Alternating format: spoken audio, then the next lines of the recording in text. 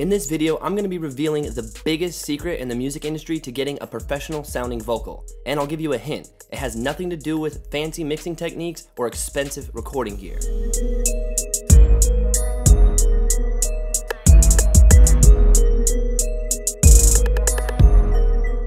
Heyo, what's good fam? It's your boy Jay Cruz from Mad Red Studios, back at it again with some more juicy nuggets to help you get better professional music from your home studio. If you're new here to my channel, or maybe you've seen my face now a couple times but you're not yet subscribed, do me a favor and hit that big red subscribe button and that little bell notification right next to it so that you can stay up to date and be the first to know when I drop some more knowledge for y'all. Alright, so now let's get back to that secret that I was about to reveal. The biggest and most important component to a professional sounding vocal lies within the recording phase of making a song. That's right, I said the recording phase. The mixing phase should be incredibly easy if you've done all of your due diligence to get a proper sounding recording and get the best possible quality that you can. Now, the tips that I'm going to be sharing with you today come directly out of an ebook that I wrote called 5 Tips to Getting a Professional Sounding Vocal at Your Home Studio. So if you're interested in checking that out, go ahead and check out the links in the description. There'll be a link down there to download the ebook completely for free. So definitely check that out.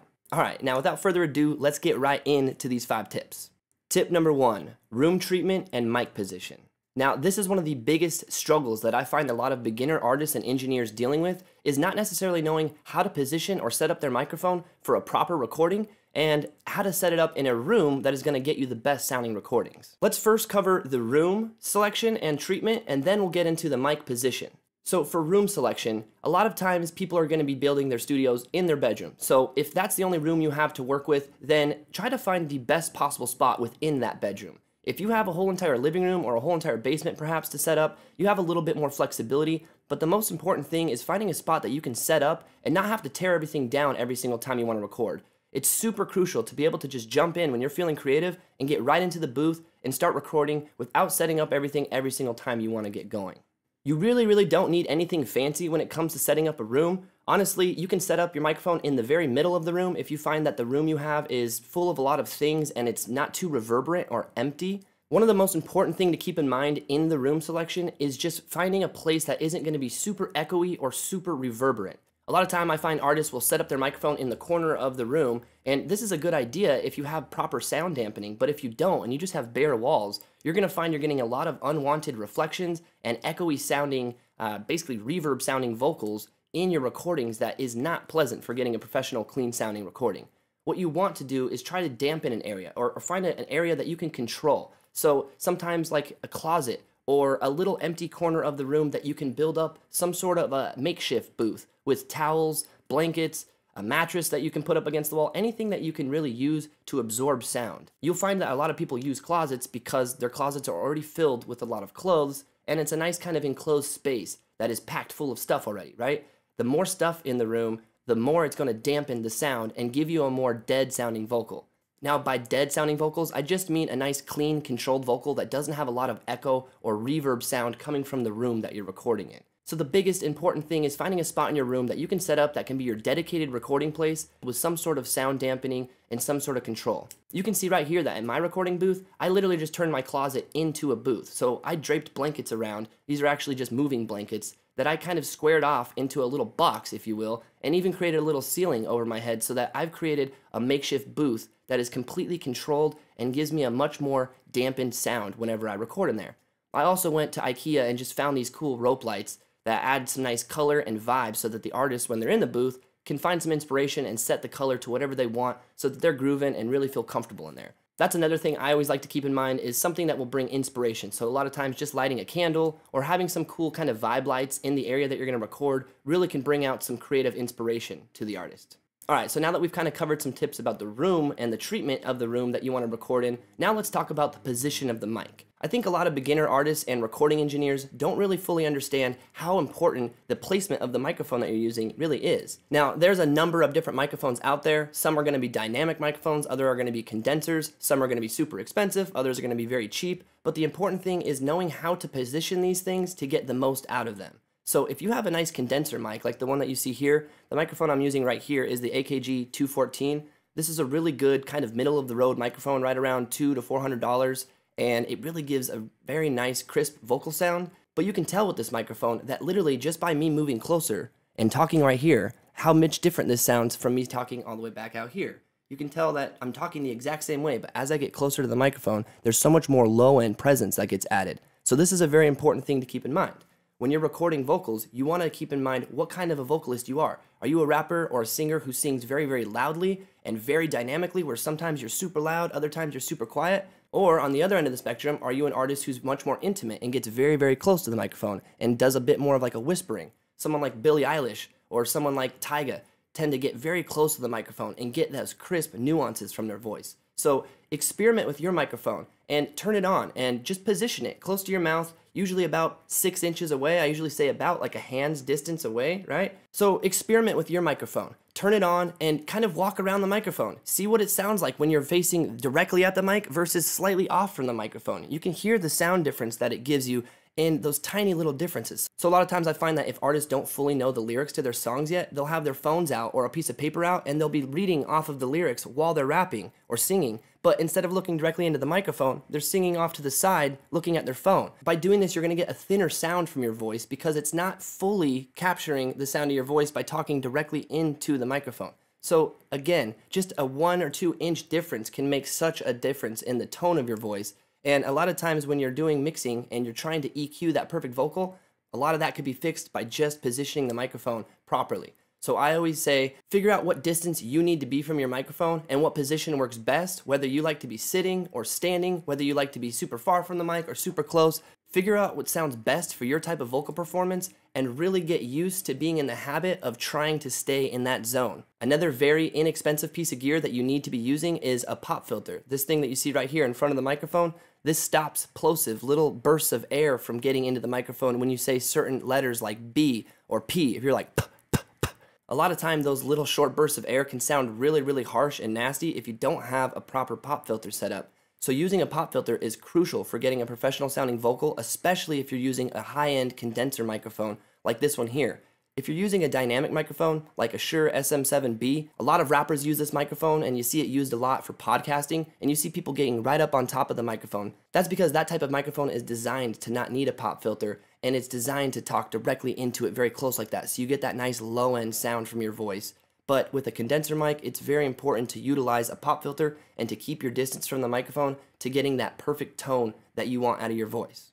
Tip number 2, setting proper mic levels. One thing I see a lot of beginner artists doing is recording way too loudly because they simply can't hear themselves over the beat, and so they end up turning their input knob up so loud that they are distorting their vocals, which gives you a very unprofessional and completely unusable sounding vocal.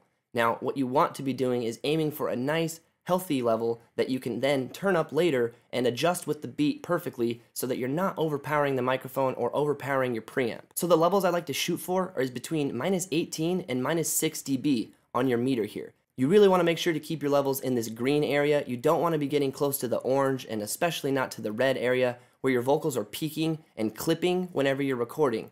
This is something that cannot be fixed later on. You can always turn vocals that are a little too quiet up, but you cannot bring vocals that have been distorted and clipped back down. Once they are clipped, you have completely ruined that vocal take, and what you need to do is re-record in order to get a clean sounding vocal. So, when you're setting your levels, again, find the position on the microphone that you like. You find that you get a good tone from your voice right about this level, well then what you want to do is set the input of your microphone to where now your voice is coming in at that tone of voice, at that distance from the microphone, right in this kind of green level of your meters. Another thing to avoid though is recording too quietly. If you have background noise in your apartment or house that you're recording in, maybe like your computer fans or the AC unit running, and then you record your vocals at a super low level, once you go and bring those levels back up or start adding compression in the mixing phase, you're going to find that you actually bring the sound of that background noise up along with your vocals, and this can sound really, really unprofessional as well. So the key thing to keep in mind when setting your levels is having your vocal be loud enough that you can hear yourself clearly, you're getting the tone out of your voice that you want, you're sitting right around the green area between -18 and -6 dB at the loudest point, and you're not getting anywhere near that clipping zone.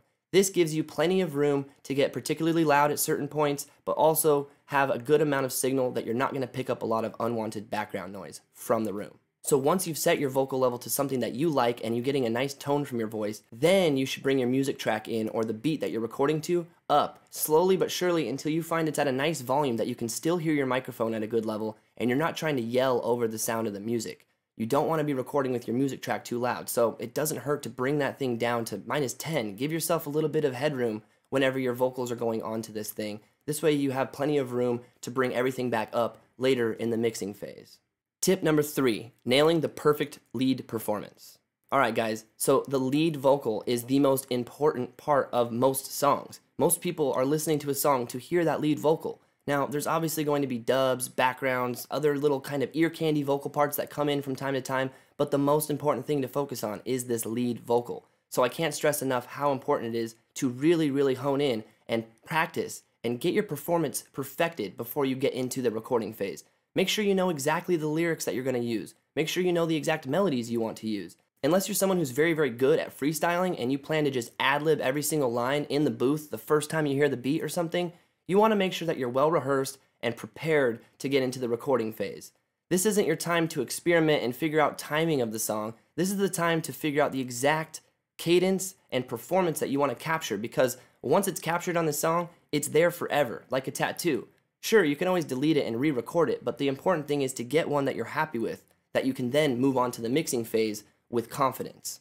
Focus on things like timing, tuning, getting that perfect melody, and cool little nuances in your voice that give it that unique character that makes your voice sound like you. So if you listen to really professional sounding vocals, a lot of times it's things like the way that they say the very end of the word, or the way that they maybe spit a little bit whenever they say a certain vowel, or this little grit that they add in their voice on a certain note, right? Those are the characteristics that really make a lead vocal and really set somebody from an amateur vocalist to that professional sounding vocalist. So really take your time figuring out the cadence and the sound of your voice that you want to come through on this record. Make sure that you're getting all of those nuances recorded, and spend your time recording multiple passes of the lead vocal until you feel like you've gotten one that you're very happy with. A lot of times I'll record 5, 6, maybe 10 different versions of the same exact lead vocal part. At that point, I'll go back through and listen to all 10 different tracks and pick my favorite parts from each one, kind of Frankensteining together the perfect lead vocal. This is what's known as vocal comping, and it's a very important step for getting that perfect vocal take.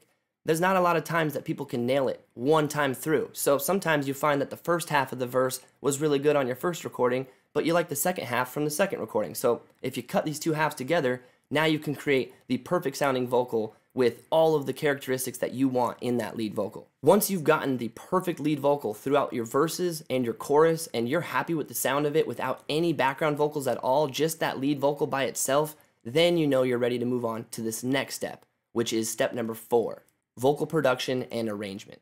Alright, this is where stuff starts to get really fun, and this is actually one of my most favorite parts of recording vocals, is adding layers and extra background vocals to really enhance that lead vocal. Now, every artist has their own style. Some artists like a very clean, just single lead vocal all the way throughout the whole song with very little background vocals at all. Artists like Drake are known for just having a single lead vocal. This seems to be all he really needs to get a very professional sound out of his voice and to capture the listener's attention. But other artists like to do more fancy production things like layering vocals, layering different textures, adding harmony parts, adding ad-libs, or different little melodic elements. This is done to keep your attention throughout the whole entire song and to keep the listener engaged and never getting bored. One of the most obvious places to use this trick is during the chorus of the song. So most of the time, you want the chorus of the song to sound huge and big and different than the verses, right? This is the part of the song that's really catchy and getting people hooked to the song, hence why it's called the hook. So again, this is very dependent on the song and the style of artist, but a trick that I like to do a lot of time to give that chorus a bigger sound is doubling the vocal, meaning recording another track just like that lead vocal. With the doubled vocal, you want to sound exactly or as close to the lead vocal as you can. You want to try to mimic the timing and the melodies so that everything matches up and doesn't sound like it's two different vocals. Your goal is to create the sound of one harmonious vocal that just sounds extra big and thick. So going through and doubling that vocal can really do that. Now, another trick you can do is doubling the vocal twice and then panning one vocal off to the left, one off to the right, and having your lead vocal right up the middle. This is a really cool trick to give the chorus a big wide sound where the vocals come out all the speakers, left, right, and center. But when it gets back to the verse, the vocal seems to get a bit more intimate and right up down the middle in your face again. So this is a really cool trick to build just more excitement and a bit more thickness to your vocals if you're wanting to enhance the chorus a bit. You can also do this throughout the verses with different ad-libs or different melodic elements just like humming or certain little ditties that may be really, really catchy, you can add in the background and have these things panned or EQ'd differently than your lead vocal so that they don't get in the way of the lead vocal, but they just add extra little ear candy that gets the listener interested and keeps you really, really hooked to the song. So definitely experiment with vocal production and adding layers and different harmonies to your vocals. Don't skip out on this trick. This is something that can really set your vocals apart from all of the competition. If your competition's just recording a single track vocal, going through and adding just certain punch-in words where you're emphasizing just the rhyme words at the very end of each phrase, that alone can add a lot of punch and extra grit to your vocals that you may find you really, really like. So definitely check this out. So once you start adding background vocals and extra layers to your lead vocal, now we can move into the fifth and final step, which is going to be vocal editing. Vocal editing is a step that I see most beginner engineers and beginner artists completely skipping over because they just aren't aware of how important it really is. This editing phase should be done before you ever even step into the mixing phase. You should dedicate a full chunk of time just to editing all of your vocal takes and making sure that you're cleaning up any unwanted background noises, any clicks and pops, any breaths that you don't want in there, and making sure to time up all of your background vocals to that lead vocal performance. This makes such a huge difference on the vocal mix. I can't even begin to tell you. As long as you have your vocals properly in time with each other and perfectly tuned, you'll find that without any EQ or compression at all, your vocal takes sound very, very professional and clean just by having the timing and tuning on point. So, spending that extra time going through and cutting out the silence in between vocal takes, or making sure to fade the beginning and ends of audio tracks in and out, these are little steps that a lot of beginners just overlook entirely. But when you start to implement these little changes to your mix, you'll find how much of a big difference this stuff adds up to. This is one of those steps that can take quite a bit of time before you even get into the mixing, but I promise you, if you spend some time editing your vocals cleanly, you will not regret it when you get into the mixing phase. Alright, so for those of you who've stuck around this long, I have one final bonus tip for you, and this one is a huge time saver when you're getting into recording your songs, and that is using a recording template or vocal presets. Now this step right here was a total game changer for me whenever I started doing this, and it's something that I see every single engineer that I've ever worked with using. Having a template preset up with all of the tracks that you know that you're going to need for your recording session, along with maybe a few effects that you know that you use commonly, can be a huge time saver and really get you going in the creative state much faster than trying to set this thing up every single time you go to record. If you're starting your recording session by creating a new session every time and creating the exact same tracks every time, you could be saving yourself a lot of time by having a lot of this stuff preset up in a template that you use that you reload every single time you want to record a new song. This way, you jump right in, get into the creative phase without thinking about all the technical steps, without having to route a bunch of tracks, without having to set up a bunch of effects that you're going to use every time. This step just saves you a bunch of time as well as makes your life much easier when it gets to the recording phase. So when you have an idea in your head or you find a beat that you love and you just want to get in and start freestyling, you can just simply click, load up this template, drag your beat in, and start recording right away with all of the effects and plugins that you might use on a regular basis already there set up for you. Having a recording template and maybe even some vocal presets can be a really huge step when you're trying to find inspiration when you're recording songs too. Having some vocal presets that you can just click and flip through can give you a very quick sense of the vibe and the direction that you're going for and give you a much better opportunity to kind of experiment and find that sound that you want.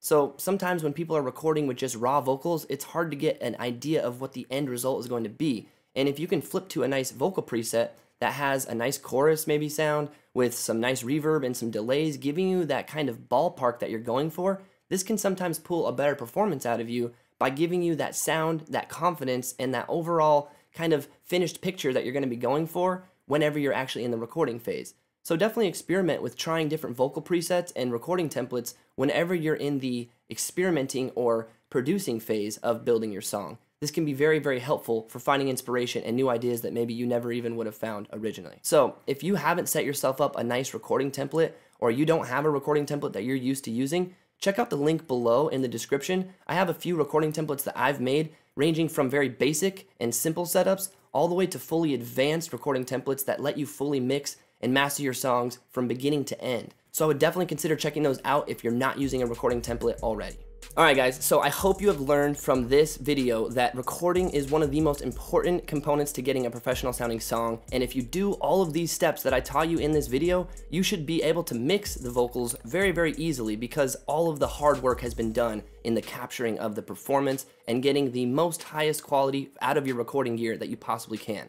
So, if you learned anything from this video and you found some value, be sure to hit that like button and leave a comment below with what your favorite tip was that you didn't really know about before. Also, don't forget, if you're interested in checking out some of my recording templates and or vocal presets that I've made, go ahead and check out that link in the description down below, and you can check out all of the products that I've made to help you get better recordings even faster. Alright guys, we'll see you in the next video. Peace.